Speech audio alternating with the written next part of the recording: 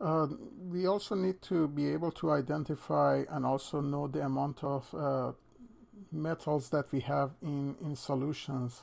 Heavy metals are bad for your health, so we like to detect them in drinking water.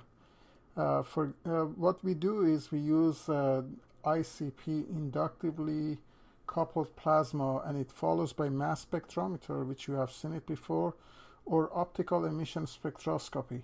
Now the good thing is we don't need to get into details, but optical emission spectroscopy simply is transition of electrons when they fall down and they emit a light of specific color. Mass spectrometer, you still need to remember the 5 stages. So what we do is we ionize our sample using argon gas plasma. One definition that you really need to add to your vocabulary is what is a plasma.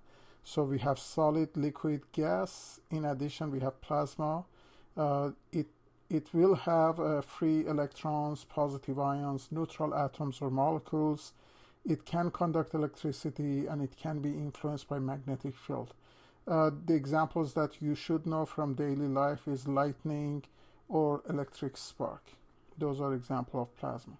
Now, the good thing is you really don't need to know the details of how the technology works, but you have your sample, you dissolve it in a solvent if it's not liquid, then you put it through a nebulizer, which produces a mist of the sample in addition to argon, and it goes through a plasma at elevated temperature, and then it goes through a process of atomization, ionization, and it goes through a detector. Now this follows a mass spectrometer or optical emission spectroscopy.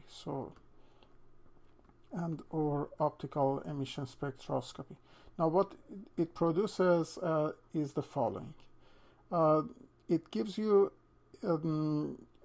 based on emission, it gives you a wavelength of the element that we are dealing with. For example, I have put a picture of cadmium, and its wavelength comes to life, and then we can say your sample has cadmium. Now, in order to detect how much cadmium we have to produce a calibration curve. So what the technician does is going to make a standard solution of cadmium of known concentration. In this case, our standard is at 0.02 milligram per decimeter cube of solvent. So this is your standard up here. Then what she needs to do is do a successive dilutions.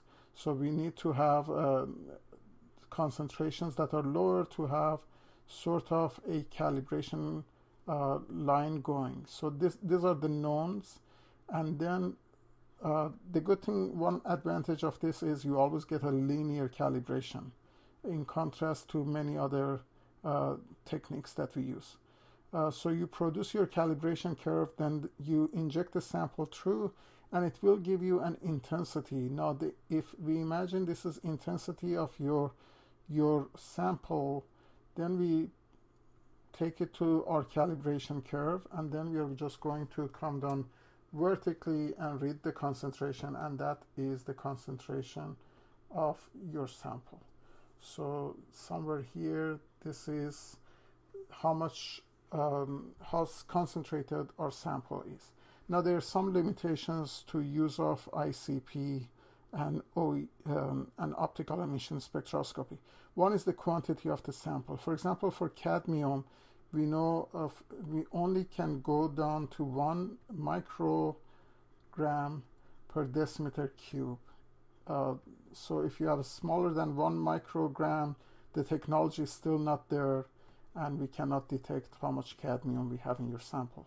The other one is accuracy of calibration curve. So there is plus and minus, there are error bars, and you have to do some analysis as how linear this line is.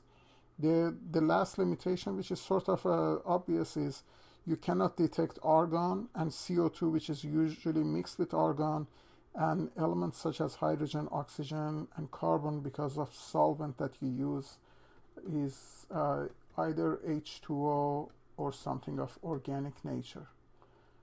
But it is great to detect the amount of trace amount of metals that we have in samples, especially drinking water.